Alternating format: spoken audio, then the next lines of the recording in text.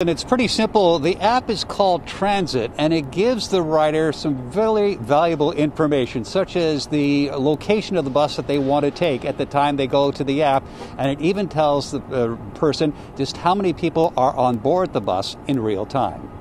Safety for us is, since the pandemic, is really at the core of what we're doing. And that safety for RTC passengers and its drivers has been enhanced with an app called Transit.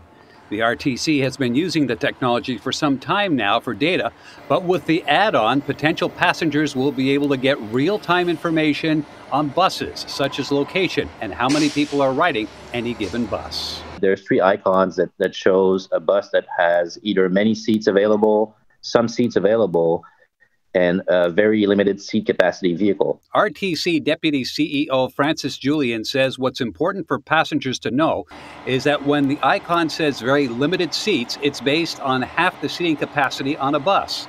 Since the outbreak of the pandemic, buses run at 50% capacity to ensure social distancing. So if the icon in the app shows below 50% capacity, the app reports many seats are available.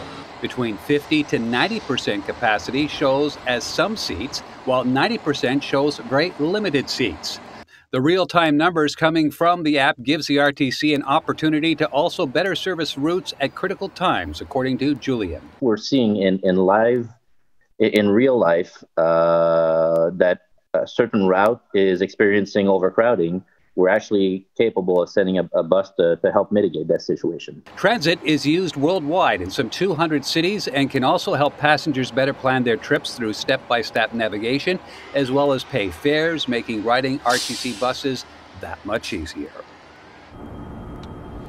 So some pretty good information coming from that app, and it's right here on my phone. You can see it says Transit. I hit that button.